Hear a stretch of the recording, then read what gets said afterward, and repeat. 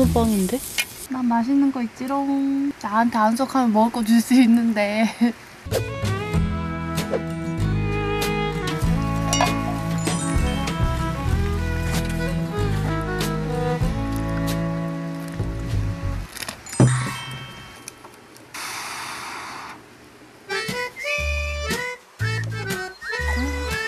날다 달아.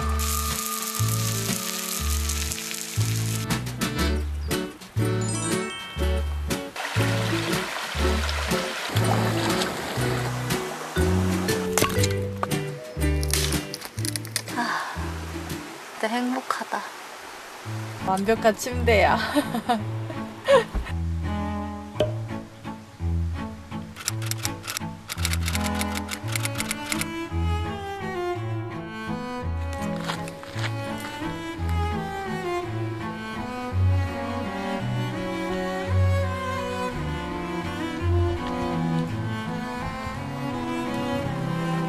오늘 묵을 곳에 도착을 했어요.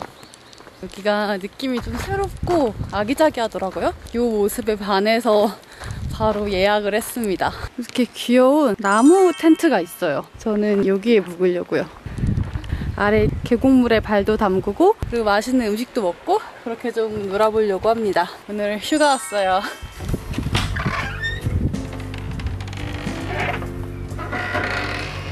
제가 묵을 방입니다.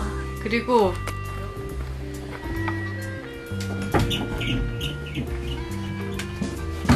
이렇게 평상이 되는 거, 이걸 보고 반해서 바로 여기로 왔어요. 아, 좋다. 좋다.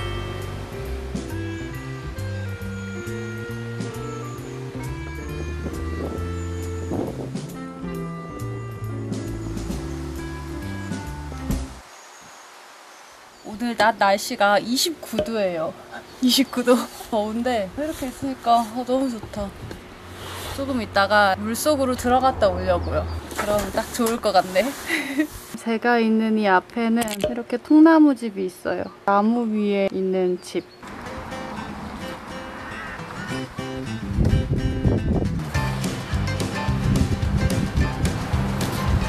좋다.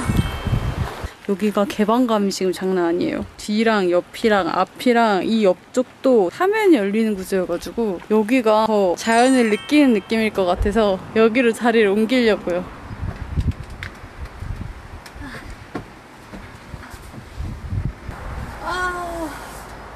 좀 자리를 잡고 그늘에 딱 있으니까 아까까지는 엄청 더웠는데 지금 열기가 좀 식었어요. 바람도 선선하니 불고 좋은 날이구만. 매트를 갖고 왔는데 큰 필요가 없을 것 같아요. 물놀이 할 때나 쓰게 되지 않을까? 우선 얘는 물놀이용으로 갖고 온 걸로. 아, 배고프다.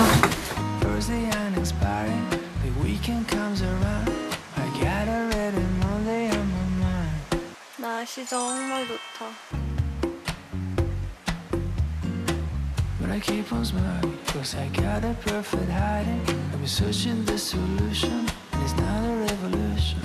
The passion that will free us, resilient and play side today with time. 제가 통나무 장작을 깨본 적이 없어가지고 얘네가 상처만 지금 잔뜩 났어요. 아프기만 하고 닭은 안 깨지는 그런 느낌? 오, 알 것 같아, 방법을. 우와, 오, 느낌 알았어.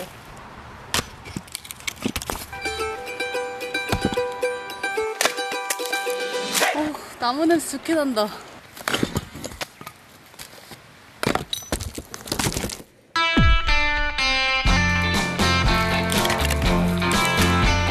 좀 큰가?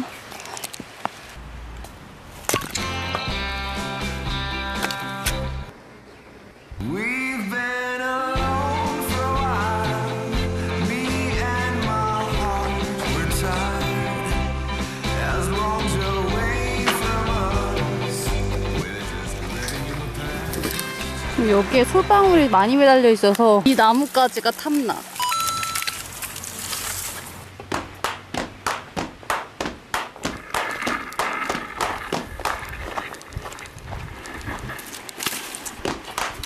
여기에다가 화르대를 해서 먹을 것도 해먹고 놀려고 하는데, 여기 평상이랑 높이가 차이가 있어서 여기다가 돌 같은 거를 좀 바닥에 깔고 그 위에다가 화로대를 설치를 하려고요. 제가 갖고 있는 화로대가 낮은 바닥용 화로대여가지고 높이를 올려보도록 하겠습니다. 저기 돌이랑 장작이랑 이것저것 많거든요. 그것 중에 하나를 갖고 오면 될 것 같아. 아니면 이런 거? 이것도 괜찮겠다. The road ahead, it twists and turns, and the sun beats down and it burns. But 좋다. keep on 손에 땀이 가득하네. 끈적끈적해요. 차가운 음식을 먹고보다 차가운 물에 좀 들어가 봐야겠어요. 여름이야, 완전. 저 자리가 좋겠다.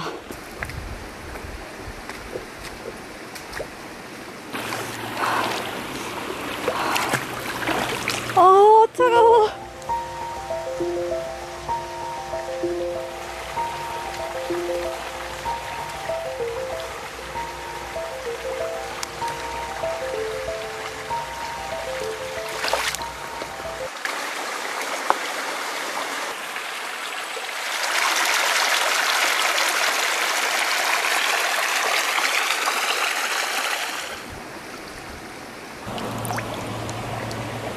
다슬기가 있네? 이게 다슬기, 얘는 너무 작다. 좀 큰 애들로 주워봐야겠어요. 이런 것도 괜찮나?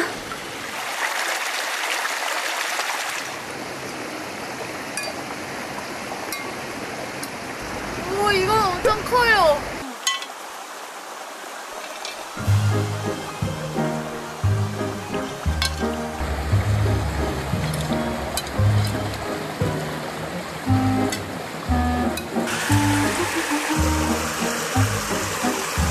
이것도 크다. 얘는 좀 큰 편이에요. 어머,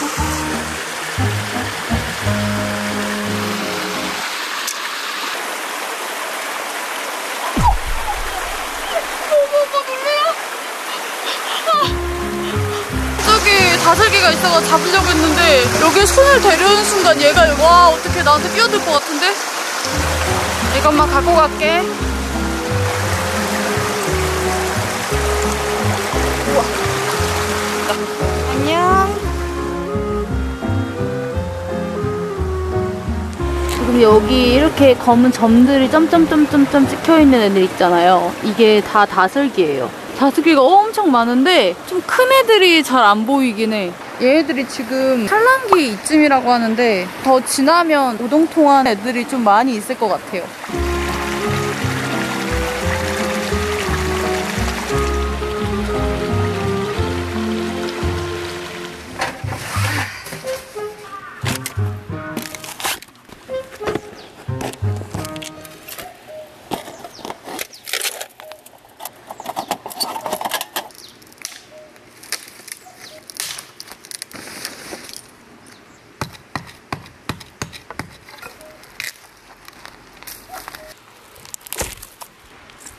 귀여운 장식품이 생겼네.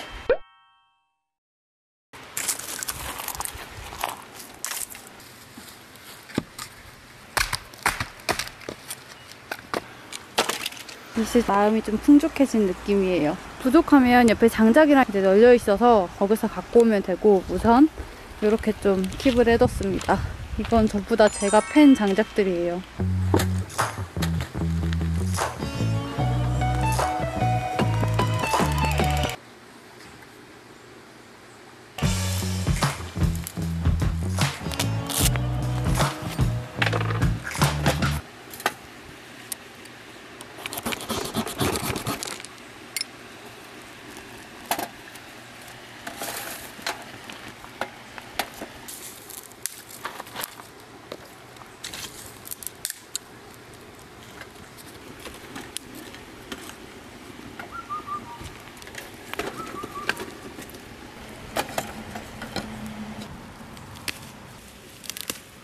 쑥을 태우면 그 향기 때문에 벌레들이 좀 없어진다고 하더라고요. 그래서 쑥을 같이 태워보려고 합니다.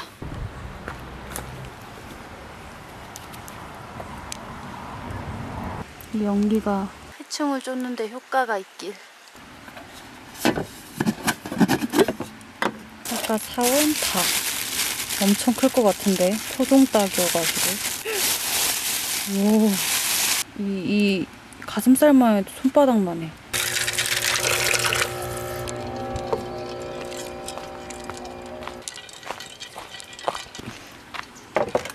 향기 한번 맡아봐요. 아, 어머, 아 다른 향이었구나. 이 향 진짜 좋다. 여기에 이제 수수리에 노란, 이제 보라색이 네네. 이걸 다 띄는 거예요. 이제 이 상태로 물을 끓여서 아, 식힌 다음에 네. 이게 딱 담궈서 마시면 거예요. 네네, 감사합니다. 향기가 진짜 좋아요. 약간 조말론 향수 같은 그런 냄새가 나요. 빨리 끓여 먹어봐야겠는데? 그러니까 혼자 먹기에는 정말 크니까 한쪽 다리는 구워서 먹고, 토종닭이라서 살이 질긴가? 이거는 구워 먹을 거.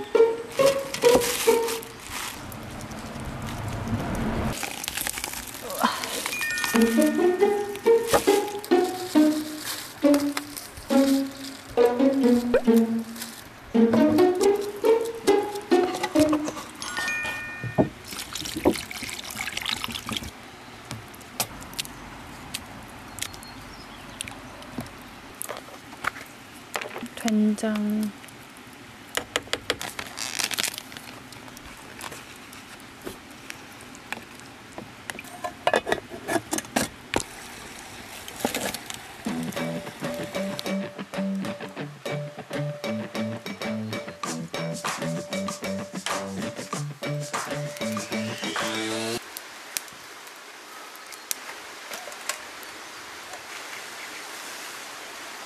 따뜻하고 너무 좋아요. 낮에는 날씨가 너무 더워서 물놀이를 잔뜩 하고,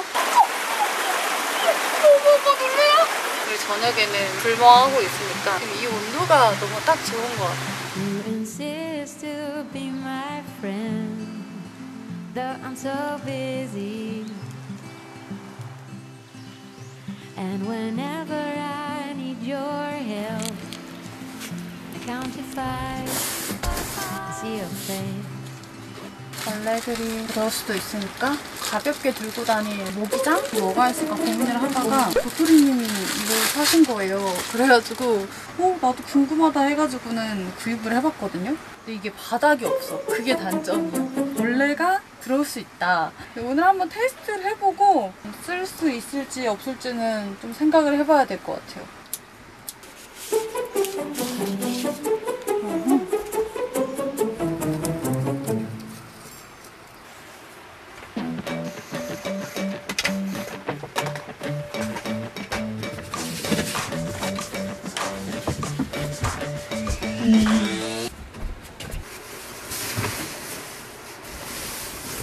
그냥 나쁘지 않은 것 같아요. 근데 이 밑에 꽉 고정을 해줄 게 필요하긴 한 것 같아.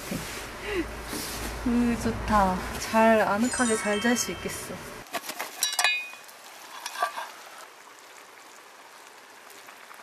엄청 잘 끓고 있다. 오늘 물놀이하고 옷 젖을까봐 갈아입을 걸 갖고 왔어요. 긴 바지를 입어주게 했어.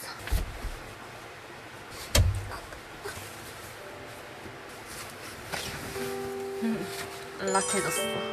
오늘의 테이블은 여기에요. 딱 평상 느낌으로다가 여기서 먹을 거예요.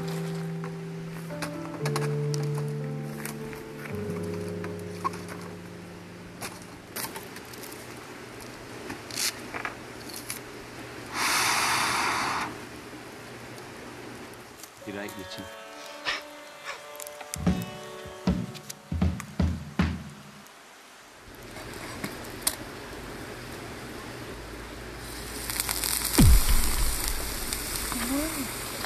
아니 엄청 부글부글 끓고 있나 봐요. 이제 먹을 때가 거의 다가온 것 같아. 기대되는데?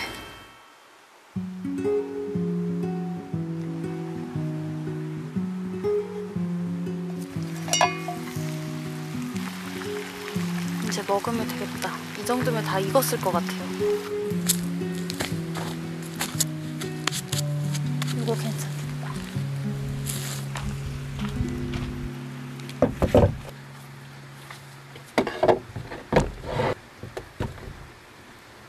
맛있겠다. 아, 맞다.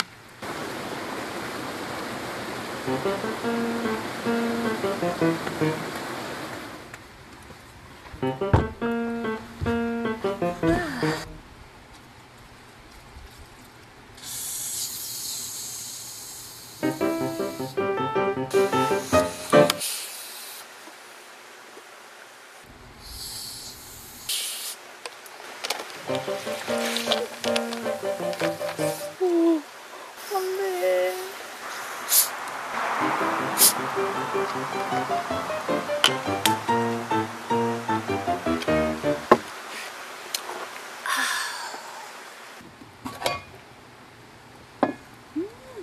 오, 맛있겠다.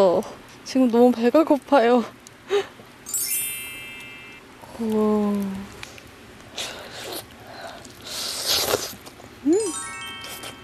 오, 너무 맛있다. 육수내는 간만 하고 따로 소금 간을 안 했는데 왜 이렇게 맛있지? 뜨거워. 뜨거울 땐 짠. 아우, 좋구만. 맛있어.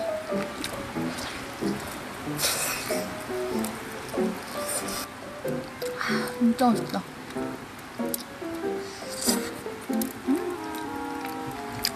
짠. 아우.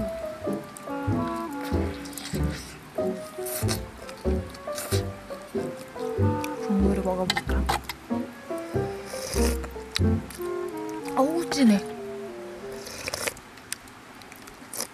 와, 여기에 막 다른 그 가지들 이런 걸 안 넣었거든요. 근데도 너무 맛있는데요?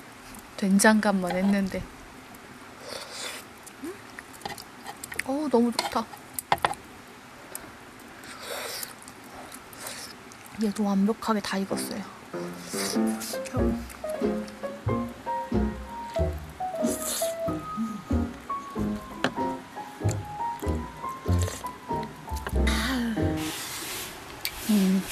물놀이하고 그랬어가지고 발이 조금 춥거든요. 그래서 발을 여기에다 딱 넣어놓으니까 너무 행복해요. 여기 바닥에 전기장판 틀어져 있거든요. 일교차가 좀 심해서 저녁에는 조금 쌀쌀해요. 그래서 이렇게 발 놓고 있으니까 세상 행복하네. 뭔가 진짜 오늘은 뭐 호텔에 온 것 같은 그런 느낌이에요. 이런 것도 좋고 저런 것도 좋고 물소리 들으면서 있으니까 너무 좋다. 아까 이거 된장이랑 그리고 청양고추.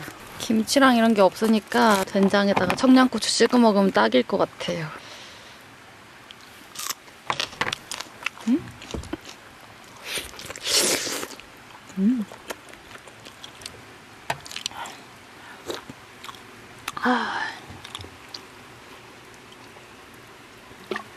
아우, 좋다. 데워지면서 먹어야지.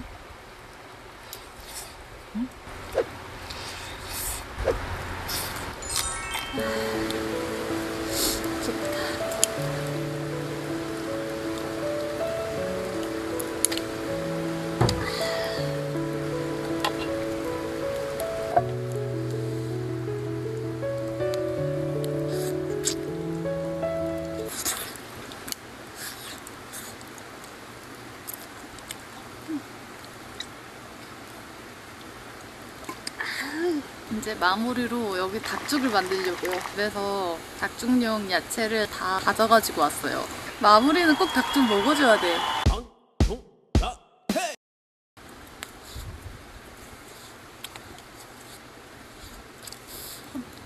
뜨거.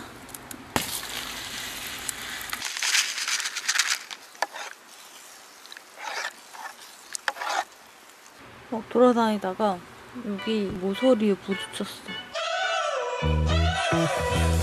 괜찮겠죠 뭐. 다친 건 나으니까요.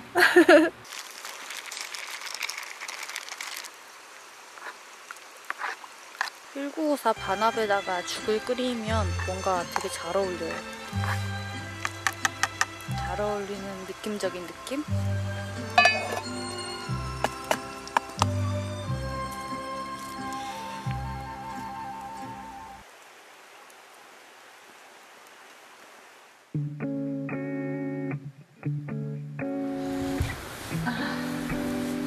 따뜻해. 이런 걸 하나 좀 만들고 싶어요. 겨울에는 화목난로도 뗄 수 있게 그런 것도 만들고 해서 저만의 자연을 느끼는 야생 집을 하나 만들고 싶은 로망이 있어요. 언젠가 할 수 있지 않을까요? 아, 좋다. 방금 이게 나무 옹인 줄 알았는데 자세히 보니까 나방인 거 있죠? 안녕? 넌 참 얌전하구나. 왜 얌전하다고 말하자마자 날아가네. You like itching? 물 안에 좀 찍어보겠다고 핸드폰을 물에 담갔다가 제 핸드폰이 맨날 떨쳐서 균열이 있는 걸 깜빡했지 뭐예요? 애가 잠들었어요. 영면을 취했어. 그래서 오늘은 자연 그대로에 푹 빠져있는 그런 하루예요. 너무 좋은 것 같아. 아날로그야. 너무 아늑하고 좋은데요? 모기장 안에 몸을 반 정도 넣어놓고 있습니다. 저건 뭐지? 저 별인가? 별 같다. 우와. 이게 홍키파 그건데 불에 넣으면 효과가 있을까? 은은하게 타주렴? 잘 됐으려나? 와.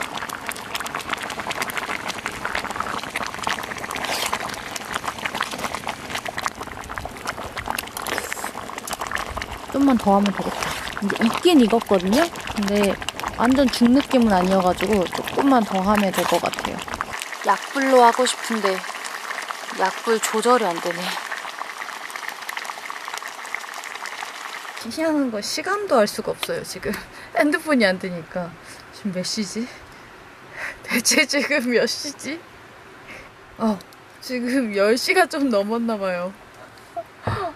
알 수 있는 방법이 몇 가지가 없어. 카메라에 저장돼 있는 시간을 보고 지금이 이 시간쯤이겠구나 라는 거를 유추를 할 수 있어요. 그래, 다행이다. 시간은 알 수 있어서.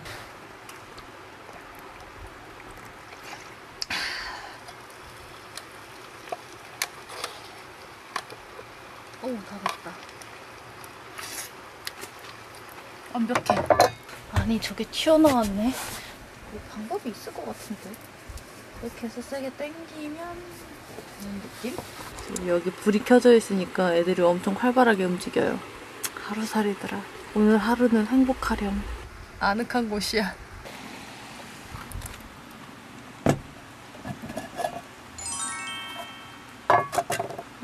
맛있겠다. 저는 약간 죽도 이렇게 국물 많은 스타일을 되게 좋아해요. 그래서 일부러 국물을 많이 넣었어. 맛있겠다.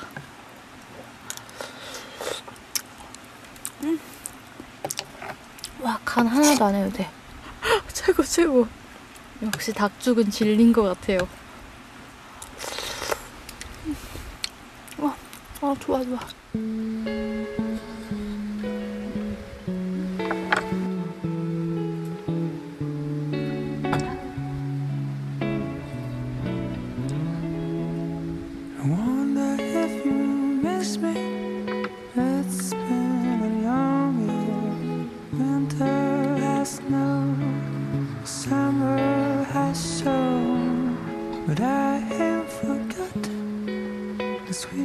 갑자기 개가 왔어요. 강아지야. 갑자기 어디가? 겁쟁이인가봐. 겁쟁이가 아니면 음식 냄새가 나면 이쪽으로 좀 올 법한데 사라졌어요. 등치는 큰데 겁은 많나봐. 그냥 뭐 흔적도 없이 사라졌어. 저기 있다. 왔다. 그냥 게스트였던 거야? 잠깐 왔다 사라지네. 사람이 있는데 아는 척을 안 하네.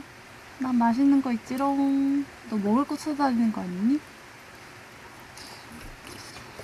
나한테 안 속하면 먹을 거 줄 수 있는데.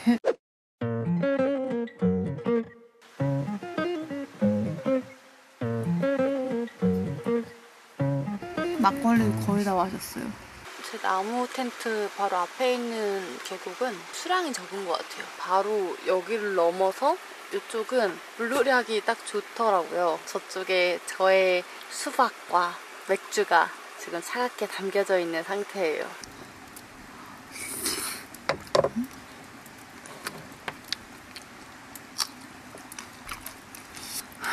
맛있다.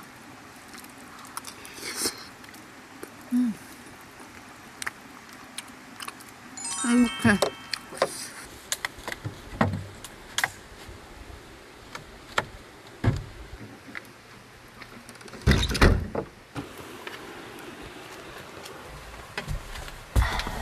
지금 문을 계곡 쪽만 열어놓고 나머진 다 닫았어요. 후식으로 찰기 먹고 있어요.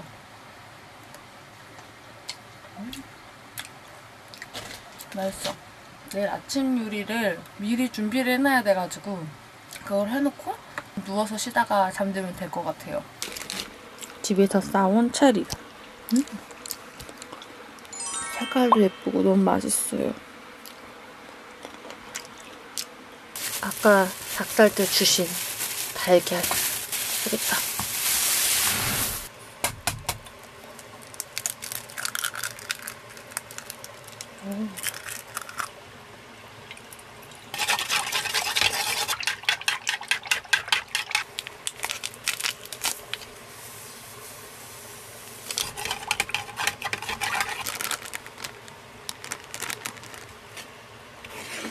밀가루에 설탕을 미리 넣어가지고 왔어요. 전에도 빵을 만들었었는데 비주얼은 괜찮은데 좀 딱딱했어가지고 발효가 잘 안 됐나 막 이렇게 생각을 했었는데 설탕을 꼭 좀 넣어줘야 된다고 하더라고요. 이스트 밥이래요. 좋은 냄새 난다.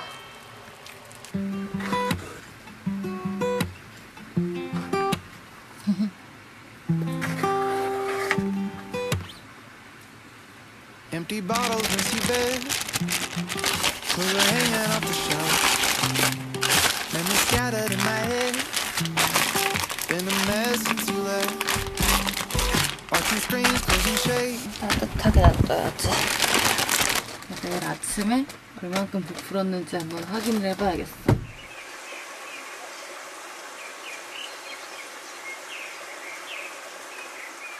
이 나방은 되게 예쁘게 생겼어요. 뭔가 한복스러운 느낌이 난다고 해야 되나? 단아하네. 굿나잇.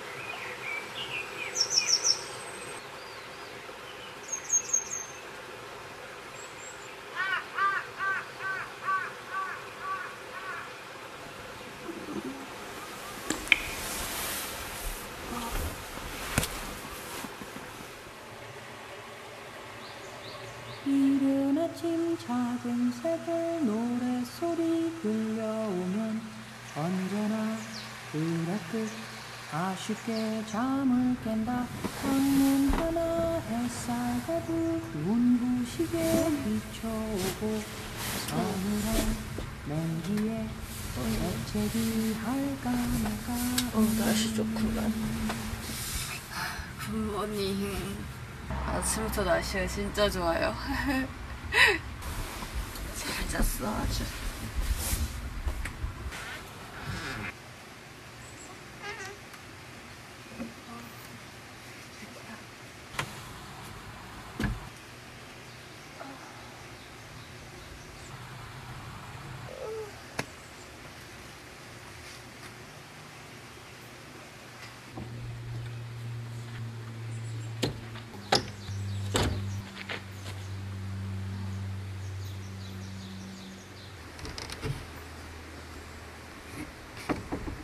너무 좋다.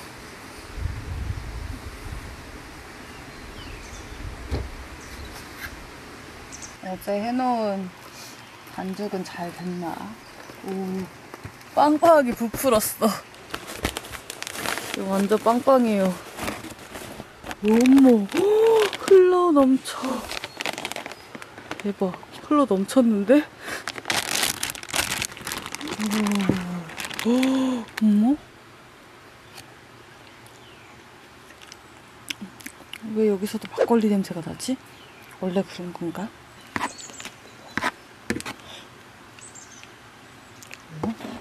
나름 잘 된 것 같은데? 엄청 찰기가 장난 아니에요, 지금. 약간 노루 궁뎅이처럼 좀 반들반들 해야 된다고 하던데 반들반들한 거 맞는 것 같아요. 이 정도면 된 것 같은데 모르겠다.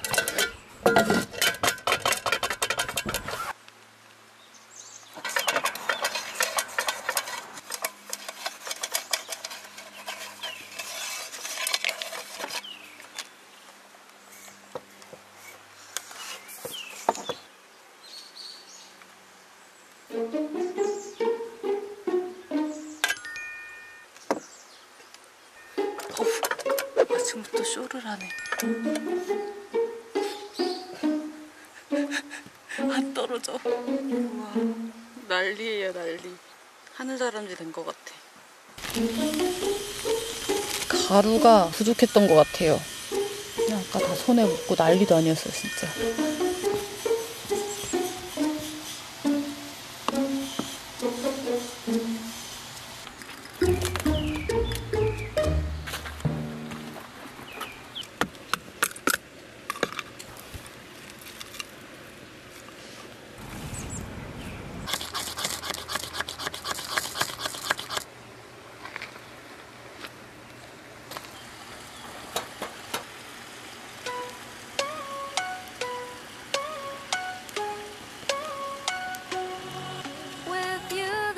Shining 24/7.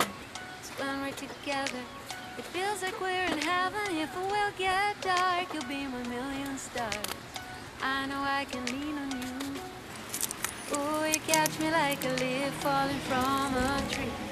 If you'll be a shooting star, I'll make a wish. No, I don't fake this kind of feeling. Never felt so real.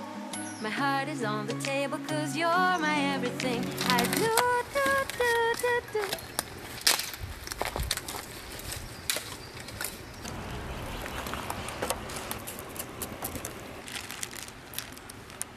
이 차 발효 좀 빼야 된다던데, 공기를. 오, 놀이궁뎅이 같아.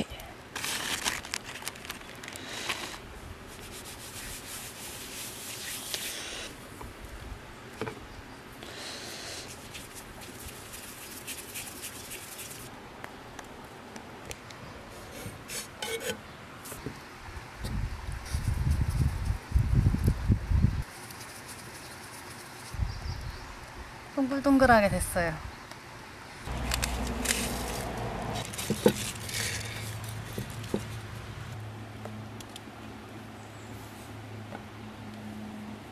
위에 달걀물을 발라야 좀 색이 예쁘게 나오거든요.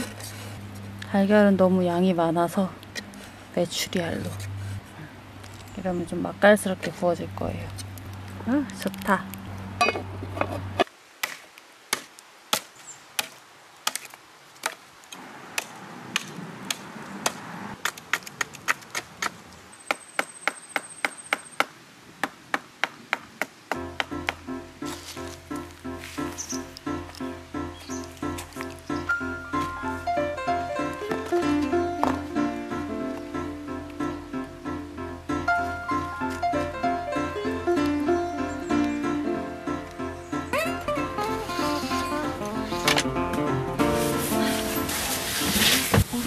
뜨거워. 바닥 뜨거워.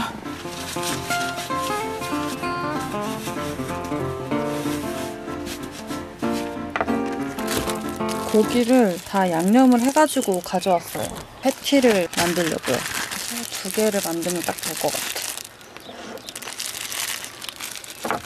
맛있어 보이죠?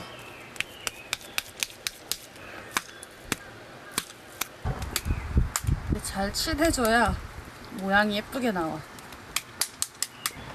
딱 동그랗게 예쁘게 나왔죠. 이게 더 어서 본 것 많아요. 2개.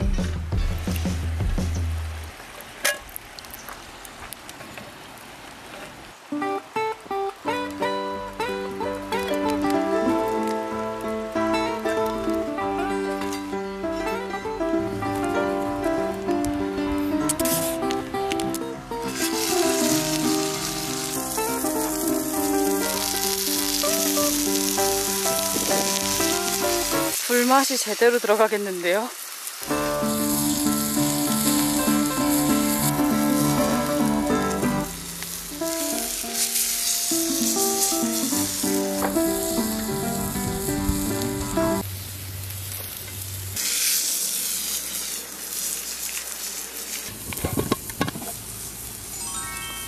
오, 완전 빵인데? 오, 심지어 이번엔 폭신폭신해. 좋아, 좋아.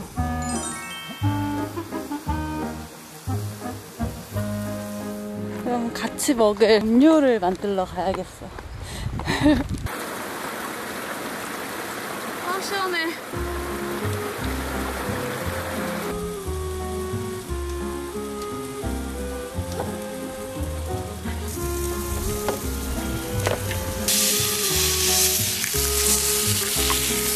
어제 밤에 해감해놓은 다슬기들.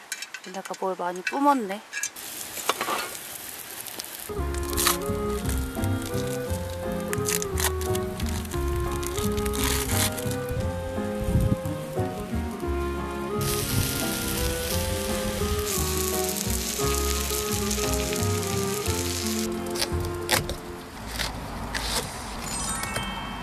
오, 엄청 맛있겠다. 어우, 왜 이렇게 달아?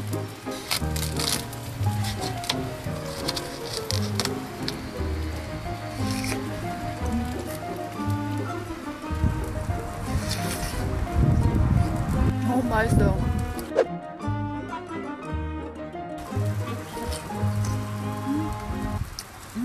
바람도 불고 아주 환상의 궁합이구만.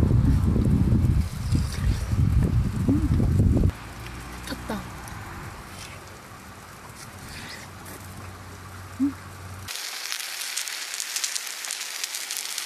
치즈 한 겹씩 더 얹으려고요. 예쁘게 안 퍼지네. 이렇게. 오, 얘 좀 이쁘다. 이렇게 수박이 작으니까 수박 씨가 완전 연해요. 버틀 필요가 없어.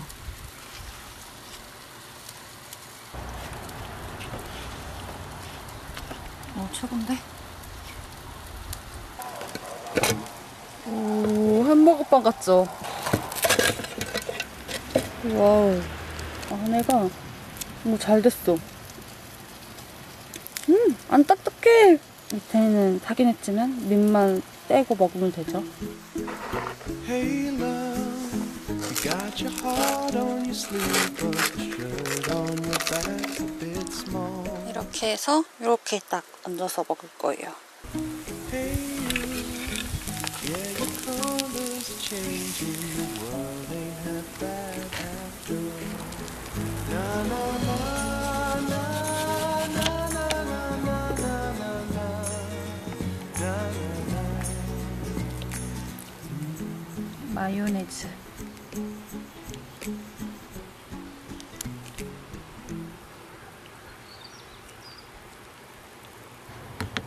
양상추.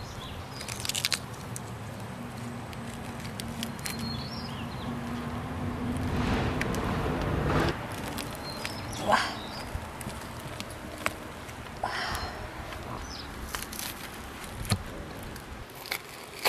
원래 화채에는 딸기 우유죠.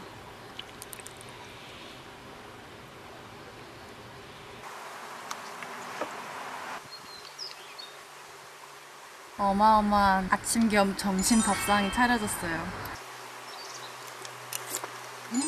어우 시원해. 너무 좋다. 달다 달아.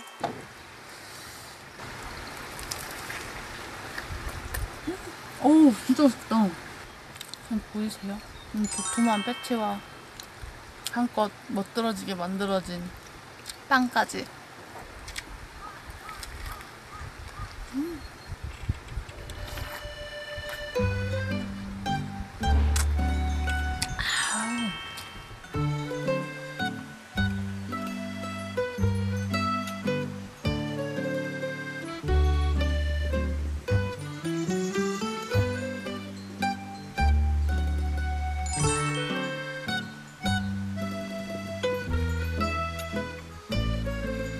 이게 원래 술집 가서 안주로 먹어야 되는 건데, 엄마? 맨날 이거 짭짤하게 쏙쏙 빨아먹고 있었는데 이런 식으로.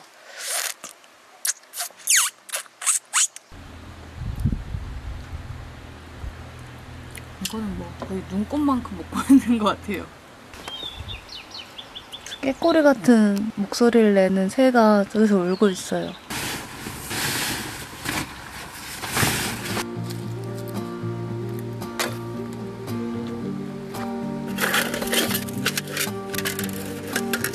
Don't say darling, 'cause you're faking. Don't hide the tears, 'cause I know you're breaking. All this love and all this pain you've given. All this love and all this pain, bring them from another world.